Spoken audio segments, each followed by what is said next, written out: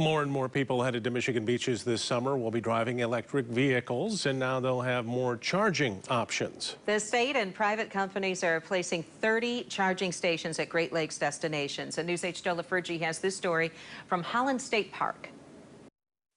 And some of the first charging stations have already been installed here at Holland State Park.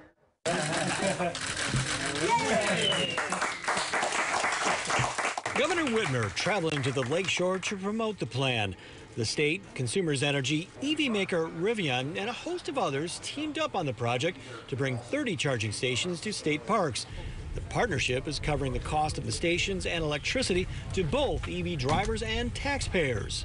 And the numbers don't lie. Electric vehicles were a record-breaking 4.6% of new car registrations in the first quarter of 2022.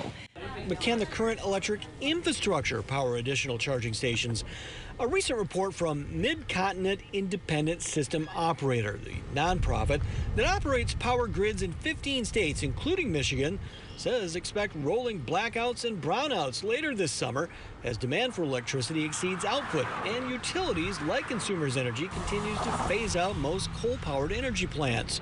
Consumer Energy's Brian Wheeler says the utility can keep up with demand from EVs. The key, he says, is the timing of those charges.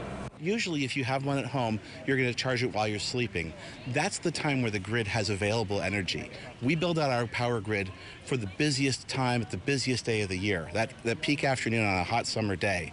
But that means we have a lot of capacity, a lot of availability overnight.